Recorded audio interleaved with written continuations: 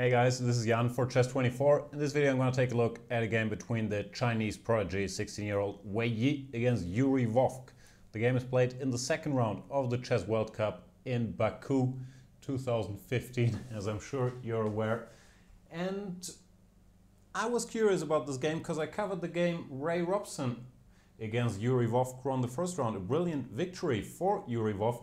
And they repeated the same line that Vovk played against Robson, and Wei Yi obviously had something in mind. So let's have a look what happened. Wei Yi went 1 e4 as he tends to, e4, e6, d4, d5. The French opening is not employed very often by Yuri Vovk, the Ukrainian Grandmaster, but he did have success with it against Robson, so he saw no reason not to repeat it. But of course it's more dangerous to repeat a line than to use it for the first time to surprise your opponent, and Wei Yi did not mind following the game that Vovk played in the first round. Knight c3, knight f6, e5, knight f d7, f4, c5, knight to f3, knight to c6, bishop e3, c takes d. For details and alternatives, check out my video on the game Robson against Vovk. They follow this game, queen d2, castles, long castles, and a6, and here Wei Yi comes up with his improvement, which is not a novelty by any stretch of the imaginations. In fact, it's one of the main moves in this position. He plays queen to f2. h4 is the other main move. Robson played knight b3, but after bishop to b4, a very strong move, keeping this bishop alive, Black didn't really face any problems and won a brilliant game. So Wei Yi goes for queen to f2. The main idea of that move is to immediately determine the situation in the center. Black can't go b5 obviously because of knight takes c6. Knight takes c6 is a threat which Black has to address, and what they do here is the move that Yuri Vovk plays, the move bishop takes d4. The move bishop b4, which we've seen in the other game, still possible, but now White can arrange his pieces quite harmoniously with knight ce2, so this is not very popular. Set bishop takes d4 is the main line, bishop takes d4 and b5. We have sort of a double-edged situation. White is doing well strategically. He has for now the two bishops, and especially Black is left with his standard bad bishop on c8. But Black will try to do something about that. He will try to create some initiative on the queen side first of all by going queen a5 and then b4. We'll see that in the game. And there is always the plan later on to go a5 and then exchange this bishop via a6. So this is a theoretical main line. Black is by no means in big trouble here, but strategically it's a little easier to be White, and let's see how Wei Yi handles this situation, what he has in mind. He goes bishop e3, keeps the two bishops on the board so he doesn't have to wait for Black to go knight takes d4 at a convenient moment. Queen to a5 as mentioned, king to b1 to cover the a2 pawn, b4, knight to e2. All of this is mainline theory, that's why I'm rushing through it. Queen to c7 back might look a little strange, but now Black has done his duty on the queen side. The queen has done her duty, forcing this knight back, and Black switches to the plan of going a5 and bishop a6. All of this has been seen in some high-level games. For example, there were two games between Fabiano Caruana and Georg Mayer. In the first game, Caruana went for the move knight to g3 and didn't achieve all that much, and in the second game he tried to improve with knight to d4. But apparently Wei Yi has his own opinion on these lines, and he decides to stick with the old move, the move knight to g3, and probably he prepared an improvement over that game. Knight g3 has the idea of using this knight for attacking purposes on the king side, to go knight to h5, followed by queen to g3 in many lines, and target the g7 spot. Black plays the natural move a5. This, there's two ideas. One is to exchange his bad bishop with bishop a6. The other is to continue his attack with a4 and b3 to open up the white king. Knight to h5. All of this has still been seen, and here Yuri Vovk plays a novelty. I'm not sure if he knew this was a novelty or if he was on his own here, if he was surprised by Wei Yi's line. He plays the move f6, which is an interesting move. I'll tell you the details in a minute. He could have followed the game by Georg Mayer by playing a4 here. In that game, Black did alright after bishop to b5, bishop to a6, I believe. Yeah, bishop takes, rook takes, and Black got a decent position. It ended in a draw later on. But I'm sure Wei Yi had a look at this game and prepared an improvement here. What I'm not sure is what he prepared. One move that comes to mind is the move queen to g3, but then after g6 I couldn't find any way through for white, so maybe it was something else. Maybe bishop d3 is interesting. After bishop a6 there's some tactics, however. Even here it looks like black is holding himself, whatever. Knight f6 check, for example, gf6, bishop h7, king h7, queen h4. I'm rushing through some pretty variations, but it's only a draw here with the perpetual. So I'm not sure if we'll find out what Wei Yi had prepared. Maybe the move queen h4 is interesting to go to g5, because instead Yuri Vovk decided to go his own way, play the move f6. This move is double-edged. It's directed against queen g3, which he wants to parry by going rook to f7, and he's trying to activate his rook along the f-file, threatening f takes e5, but you also move a pawn in front of your king, which is, well, often not a good idea because you weaken your pawn formation. Of course, it always depends on the situation. f6, I don't think it's a bad move, but it forces black to be very accurate. Queen to g3, threatening checkmate in one move. Rook to f7, parrying that very threat. Note that black doesn't want to go g6 in any of these lines unless he really has to, because it weakens his dark squares. And here, for example, white would have easy play with, let's say knight f6, ef, rook f6, and h4, followed by h5 with a ready-made attack. White would have easy play, I'm sorry. So rook f7 is the idea, and Wei Yi continues to develop his pieces, goes bishop b5, planning, if he needs to exchange his bishop on c6 for the knight, also connecting his rooks, so these rooks can enter the game from whatever squares they feel are suitable. F takes e5. I was going to say bishop to a6 because that looks like the natural move.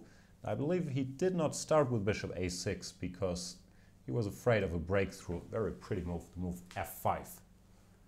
Turns out after f5, white wins back his piece immediately. Bishop b5, f takes e6, rook e7, and here the tricky move, rook takes d5.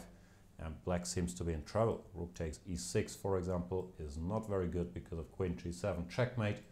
And if you can't capture this pawn, there is the double attack against both these guys, and white is better.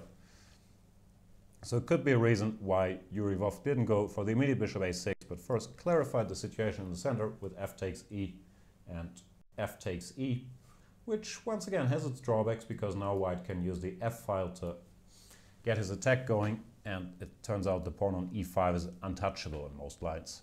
Here, for example, knight de5 would run into bishop f4, and the threat of bishop c6 with this pin will cost black the game already. The game might be strong, but will cost black a good position. Queen b7, only move it seems like, bishop e5, knight e5, and rook hf1 with problems for black because the white attack is very strong in this. Even some ideas with bishop e8 in the air. So taking on e5 would have been too greedy. Instead, Vovk played the logical move bishop a6 now, that when there's no longer any f5 breakthroughs. And Wei Yi went for bishop takes c6, trying to ease the pressure on the e5 pawn and going for a position with opposite color bishops. The computer doesn't like that move. It gives the move rook df1 instead, which normally the computer knows about these things, might have been stronger. Knight de5, I'm guessing that's the move that made Wei Yi not go for this now. Defending his rook on f7, it's too late for bishop f4, because now the bishop is on priest. But here the computer sees white in the driver's seat after takes, and bishop to h6. It's not immediately obvious why, and it still isn't to me, but after g6, for example, knight f6, king h8, knight g4, the white pieces coordinate quite nicely. The black king is stuck on the back rank, and there's many tactical ideas that seem to tilt the odds slightly in white's favor. In this position, looks like there's no defense for black already. So maybe a chance missed here, the very interesting move rook d to f1. But Wei Yi decided to play more simply, went for bishop takes c6 and queen takes c6, when we have this scenario with opposite color bishops where it's all about who is first to attack to build an initiative, and Wei Yi wastes no time, goes for the move bishop h6. Obviously planning to take on g7, But the main goal is to provoke the move g6. We'll see that in the game, which would give white a target for his attack. Vovk first plays the move rook c8, which makes a lot of sense, targeting the c2 pawn, where he defends it by going rook to c1. And now Vovk plays g6, and this turns out to be serious inaccuracy. Here black had to find a move which is by no means easy, because you really want to cover that g7 spot or not allow bishop g7 or knight g7. But it turns out he could have gone knight to c5, and I could not find anything better for white than a draw in a line like knight takes g7, knight to e4, attacking the queen, which wants to stay on the g file to cover the g7 knight, queen g4, knight to f2, and once again the queen has to stay on the g file, goes to g5 or g3, knight retreats to e4, and there's nothing white can do then but repeating moves. Queen g4 seems to be the only move, because if this queen goes somewhere, black is just better. So had Vovk gone knight c5, probably it would have been a correct but not very exciting draw, but that's not what happened in the game. He played g6, the human move, which gives white a target for attacking. Knight f4, immediately threatening knight takes g6, and also planning to go h4, h5 to expose the black king. It turns out that this attack is quite dangerous. Maybe black should have taken on e5 here, but it would not have eased his suffering because of rook to e1 when the black position remains in a very critical state. Instead, Vovk played the logical king h8, defending against the threat of knight takes g6, but now Wei Yi switches to the other plan, which is to go h4 and h5, trying to include this rook in the attack as well. Knight to c5, the knight finally goes for the e4 square, but it is a little late. White just continues his attack with h5, knight e4, queen to h4, once again carrying a lot of threats, h takes g6 and knight takes g6. Black has to do something. He goes g takes h5. The alternative was the move g5, but it also doesn't seem to help all that much, just bishop takes g5. That is like bishop f6, and once again knight g6, and black seems to be lost here. So g takes h5 was played, queen takes h5, attacking the rook on f7, and once again introducing the theme of knight g6 check, queen to e8, defending that rook and preparing to remove it to offer an exchange of queens. Here knight g6 looks tempting, but wouldn't have done that much damage. Black is not forced to take it, which would lose after queen g6, but he couldn't just go king g8, ignore the knight, and white doesn't have anything better but retreating to f4. Instead, there was a very strong move at white's disposal here, the move bishop to g5. This move might not look like anything special, but the threat of bishop f6 check is surprisingly hard to meet. For example, a4, bishop f6, knight takes f6, e takes f6, and white just plans to go knight g6 check now, followed by knight e5. And it turns out there's nothing black can do about that, because h7 is always hanging, you can't remove this rook. Let's say a3, knight g6, king g8, knight e5, and we would see a complete triumph of white's strategy, where his knight has reached the perfect square. The black bad bishop doesn't really join the game at all, and black can resign. For example, let's say rook b7, queen g5 check, king h8, knight g6, and game over. However, Wei Yi did not play the move bishop g5, which, yeah, is not the most human of maneuvers. Instead, he played a much more normal move. He played the rook to h4, sidestepping the threat of knight g3 and preparing to include this rook into the game as well, should he need it. And we already see that white has a lot of attackers on the king side, and it turns out it's too many. Vovk tried to defend himself by offering a queen exchange with rook b7, but Wei Yi says, no thank you, I'd rather keep the queens on the board, goes queen g4, takes the pawn on e6, and keeps ideas with bishop knight g6 or bishop g5. It's just very tough to defend with opposite color bishops, because this guy on a6 is just a spectator in the defense when the attack is on the dark squares. Queen g8 was trying to exchange queens, once again even at the cost of a pawn, but Wei Yi sticks to his guns. He likes the queens on the board, goes queen h3, keeping all the advantages of his position, and once again just planning to continue a slow build-up on the king side. Queen f7, I'm sure maybe the most resilient here was a move knight f2, still offering to go for this endgame pawn down after queen takes e6. But white could also just play queen f3 when the knight doesn't have anything better than to return to e4, at least threatening a nasty little fork. But here there's already tactics in the air. For example, not for example, exactly, knight takes d5, e takes d5, and rook takes e4. D takes e4, queen f6 check, rook g7, all forced, bishop g7, queen takes a6, and white emerges. I can't count, but I think a pawn up with pretty much a winning position. Still, this would have been better than the game continuation in the game after queen h3, where Vovk did not play knight f2, but went queen f7, trying to hang on by going rook g8 and increasing his defenders there, which was punished by knight takes e6. There was a more spectacular move here, the move bishop g7. Once again, thanks Mr. Computer, I would not have thought of this myself. Queen takes g7 and queen takes e6, threatening queen c8, queen a6, and knight g6. You can't parry all three of those, and if you parry two by going rook g8, then after queen takes a6, black once again is left with a pretty desperate position, still being under attack and being a pawn down. Not very good for black. Neither is the game continuation though. Knight takes e6 can't be called a mistake because white remains firmly in the driver's seat. Rook g8 to parry the threat of bishop g7, and just knight to d4, maintaining control. The knight reaches a good square, the e6 pawn is gone, so that now e6 can become very unpleasant for black, and we'll see in the game with this long diagonal opening, this bishop might find some very useful work here as well.